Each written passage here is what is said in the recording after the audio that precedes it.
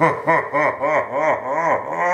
everybody, this is El Viejo Toro, the Fancy Action Now, and this is Bethesda's Armageddon. The arbitration avalanche that will bury them in requests for refunds, of which they will have to deal with them individually, and based on the law firm that's handling this case, will force them to address these issues en masse and escape their efforts to mitigate a class action lawsuit.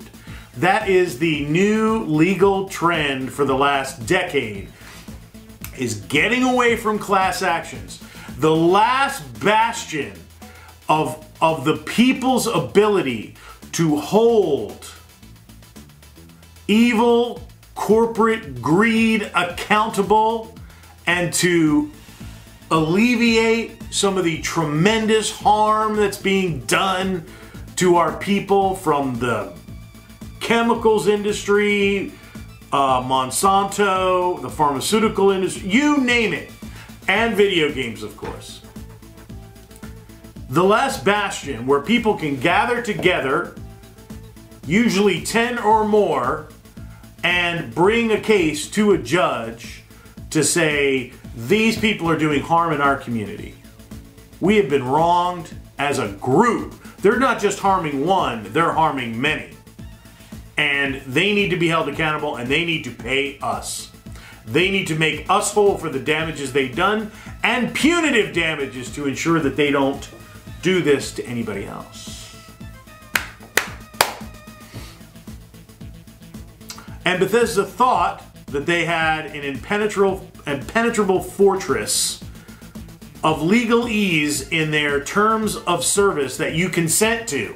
See, when you sign these terms of service that say you waive your right to this, and you waive your right to this, and you must submit to arbitration, etc., etc., when you do that, you're consenting to be abused by these fools, by these avaricious corporate pirates. But they've taken it to such an extreme level that enough people and a worthy law firm, people give lawyers a bad name, but man, when you're wronged and you don't know how to hold these people accountable, a lawyer can be your best friend, your white knight, for reals. I've had attorneys resolve many problems with companies and individuals who did not want to act right or act appropriately or ethically in this world. And I was successful each and every time, at the very least, making them go away. So these people, I believe, will be extremely successful. There's some couple recent updates on this that are just outrageous. And with your indulgence, I would like to read a little bit of this. This is an article by CJ, published January 30, 2019. Law firm calls action against Bethesda and Fallout 76 Armageddon. I love it. They branded that. We're going to bring a new precedent for these companies that try to escape the class action. That's what happens. You still commit the abuse, another solution is going to come back around no matter how you try to escape it. They made their terms of service on purpose, set up to remove you, the customer's right, for recourse, for refunds, for abuse of your time, your money, your sensibilities, for God's sakes. It allows them to false advertise. It allows them to give you a half-baked, defective product for the money of a legitimate product, unless you want to go through a very tedious arbitration process. But what they're going to do is they're going to arbitrate this process individually for every single applicant. If you have bought this game and you have wanted a refund, or you feel that you were cheated by this game, which is pretty much every single customer, then you need to get a hold of Migliaccio and Rathid LLP. They are your white knight. And they are going to drop a logic bomb on Bethesda. Bethesda's living in a fantasy world of their own creation, ironically enough. And they are not a Dreamora. Okay, here we go. As if Fallout 76 rocky start hasn't been enough for Bethesda, law firm Migliaccio and Rathid LLP yesterday stated that they're pressing on with legal action against the company in spite of the arbitration agreement in Fallout 76 multiplayer. You can throw out any agreement, a prenup, a postnup, any agreement where the other party is not operating in good faith. Doesn't matter what you've signed off. Now, you might not always win, but you can bring any case. If you've signed off and said, yeah, you know, I agree to you beating the crap out of me, and somebody beats the crap out of you, and you get some injuries, you're injured from that, you didn't expect to be injured, you can take them to court. You can still take them to court. They might not be allowed to be, they might not be arrested because you granted your consent, but you can take them to civil court and say, wow, it was excessive. It was more than I thought. It was misrepresented. That's a terrible example, but there you go. Migliaccio and Rathid explained that a slim majority of the United States Supreme Court has permitted corporations to deprive customers of their day in court, especially with respect to class action claims. That's why every lawyer will tell you, do not sign these terms of services. Do not sign that waiver at the bungee jump. Do not sign the waiver at the jet ski. Buy your own jet ski and get some insurance and enjoy jet skiing. All your rights are intact at that point. But when you go, and I'm not saying don't enjoy your life, and I'm not saying don't have fun, but every lawyer I've ever talked to says never sign your rights away. Never sign a waiver. If you have to sign a waiver, you don't want to do it. That means they've been sued many times before for injury. And now they have to protect themselves from being sued, otherwise they can no longer do business. That is the unfair. Now, have I signed waivers? Yeah. Again, if you have a kid and you go do anything, everybody wants a waiver. Everybody wants a waiver. So I have to pick and choose what I say. Sometimes I say no. So I'm like, no. But when you sign waivers, you're signing your rights for recourse away if anything should happen. Just be aware of that. When you sign and you agree to these terms of service and terms of use, if you actually read through some of them, you're giving away rights. You're giving away your legitimate recourse, which you always have until you sign it away. But even so, you can still, if it's egregious, you can still take somebody to court if it means that much to you. Okay. Especially with respect to class action claims, by inserting dubious arbitration clauses that users agree to by clicking through until they can get to playing. So it's kind of a walled garden. It's the red pill, blue pill. You're forced into making a choice. There is no third option or I don't want to play the game.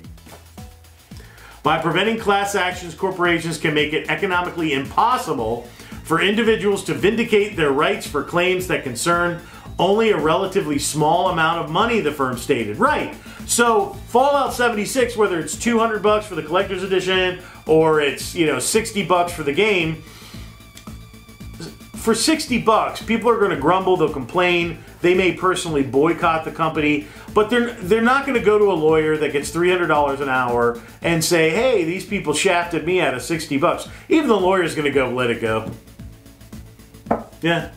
Unless this is like a passion case. And that's what happens sometimes. The financial motivation is tossed out, when it is so egregious. It's like, I don't care if it's expensive. I want these people not to be able to hurt others ever again. This is a mission.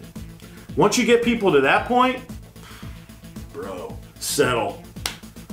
Now Bethesda are hardly the only culprit, and such cases threaten to become, okay, yeah, by preventing class actions, okay. Now Bethesda are hardly the only culprit, as such cases threaten to become wider practices in some other industries, e.g., in fact, much of Miglacio's and Rathed's renewed vigor has to do with the case of Epic Systems Corp versus Lewis.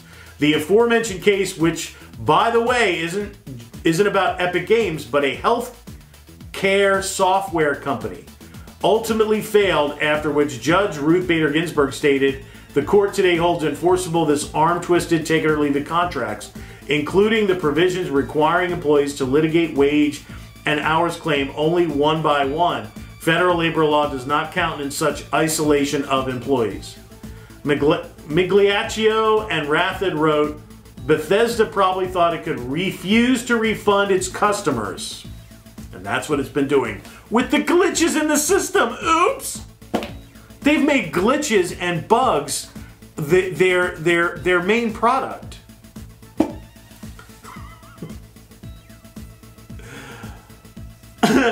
Bethesda probably thought it could refuse to refund its customers because of the use of multiplayer game requires players to click through an arbitration agreement, so most players, except for potentially those in California, who are at least protected, cannot take the company to court in a class action.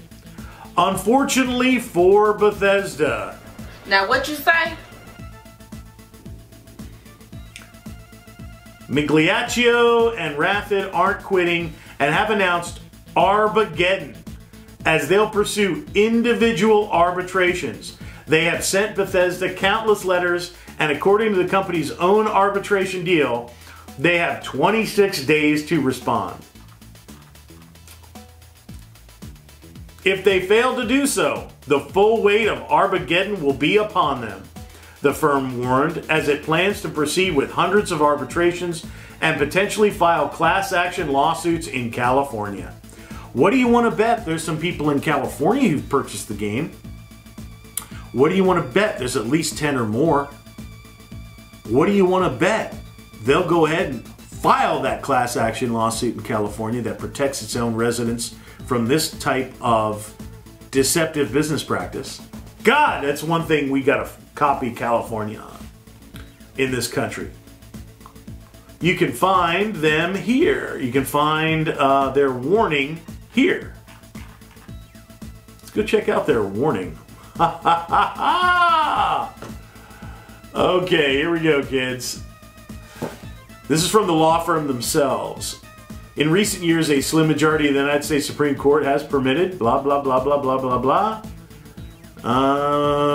As background, Bethesda Game Studios released video game Fallout 76 in November of 2018, which it had marked for months as a premium game that consumers had to pay a premium price to pay. The consumer has paid their money.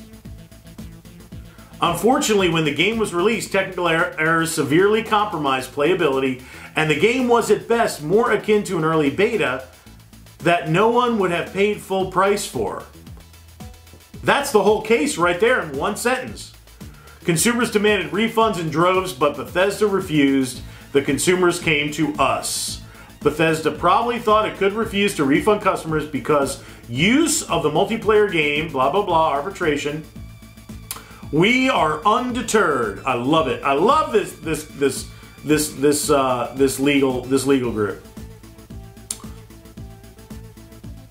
And are prepared to pursue individual cases in arbitration for all aggrieved U.S. purchasers. Oof. Sounds like justice. Along with a class action for California users if Bethesda does not make things right. We recently sent hundreds. Now they have to do, I mean, again, they have to address hundreds of these arbitration requests within 26 days. They better have a floor full of lawyers because they're going to need every paralegal that they can muster to go through and address them. And they should address them en masse and instantaneously. Day 2, they should be resolved. Again, if you're smart and you get to this point and people are like, I don't care if it's 60 bucks. I'm getting with you, and all of us together, and we're going to teach these people a lesson not to cheat us. When you get into that like zealot vibe going, dude, settle. Settle. People that are this angry, tireless. We will pursue hundreds. Yeah, there you go. And of course you've got the response, take him down, I want my money back. Y'all need to, okay. Oh, this one guy saying, get over it. And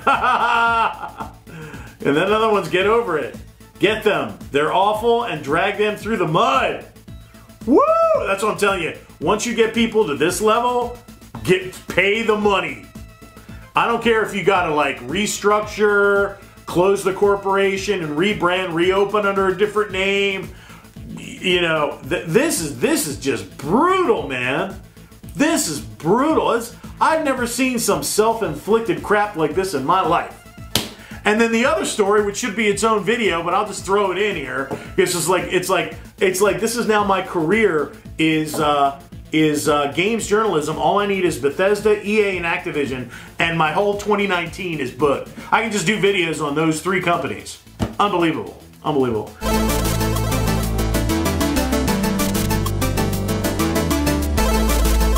Bear with me.